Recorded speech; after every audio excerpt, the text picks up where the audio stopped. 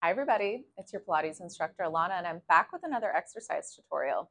So I'm on my reformer and we are doing our teaser today. We're doing it a few different ways. So I want to show you an introductory version to teaser and then your full teaser. So what do I mean by an introductory version?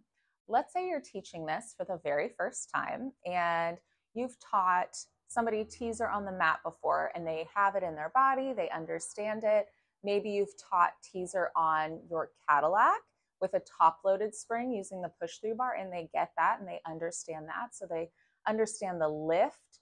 And now you're teaching it on the reformer, which has tension coming from behind.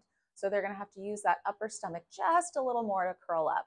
So if this is still a challenge, which it kind of always is, forever a challenge, and you want to break it down a little bit, I'm going to show you a modified version that I learned from one of my teachers that I think is just invaluable. So I definitely didn't make this up. I cannot take credit for it. But in your reformer order, this would come after your backstroke. So just assume if we're modifying the teaser or we're taking just a little of the components away, chances are you're going to have to place your handles down, sit on up. So that's where we are. So I've got a single spring on and I'm on a Gratz reformer. All of the springs are the same. So chances are you're going to be working with either a medium to a heavy spring. Okay, so we're going to take a seat at the top of our box and I want you to actually take your feet onto your foot bar here. So here I am. I'm perched at the front of my carriage, just how I would be typically.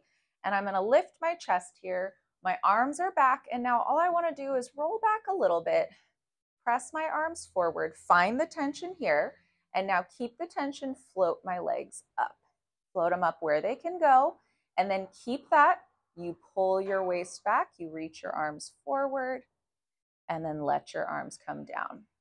Keep tension in the straps the entire time. And down, and do one more. Pull the waist back before those arms even move, and keep reaching into the spring as the arms come down. Take the feet down and sit on up. Okay, that's version 1. So you could do that 3 times. You could do 3 sets of 3.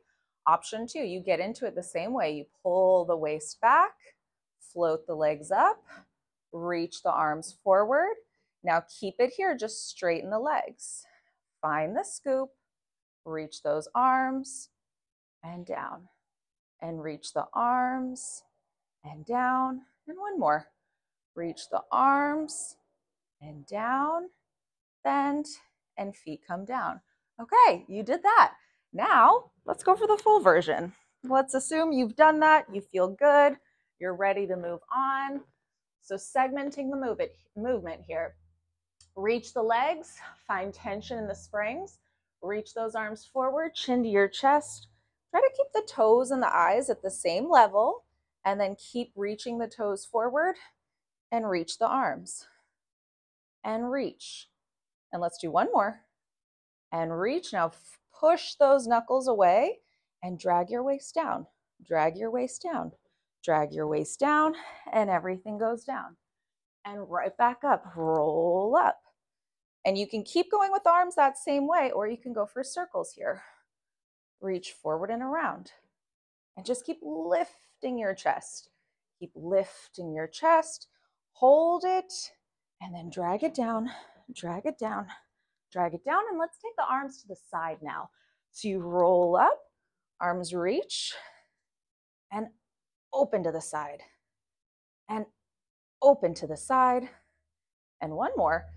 Up, and then roll it down. Okay, so that's your teaser done a few ways. So focus on finding the stability in the stomach. So break the movement down. There's so many ways to find the same benefits of this exercise in a deconstructed pattern. So once somebody feels comfortable, it's a scary exercise. You can progress by maybe straightening the legs. Okay, that feels good, then go for the full interpretation. But this is a really nice way to introduce it in a group class setting where you could have varied levels and you just want everybody to be able to pick something that feels right for them. But the things that I am always cueing and always thinking myself are with my arms are staying straight.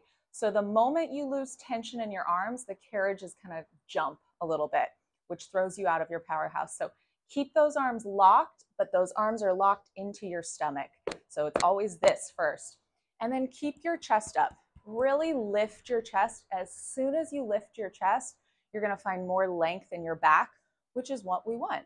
And as we roll forward and up, try to keep the tension in the arms and try to keep your toes at eye level. So notice if you feel like you're flinging your arms up first or you're flinging your legs up first, everything comes up together at the same time. All right, that's your teaser. If you have any questions on that, leave a comment below. It's a fabulous, fabulous exercise, and there are always so many ways to improve it. So keep going. If it's challenging for you, it just gets better. All right, everybody, until next time, I hope you have a wonderful time doing Pilates. Bye.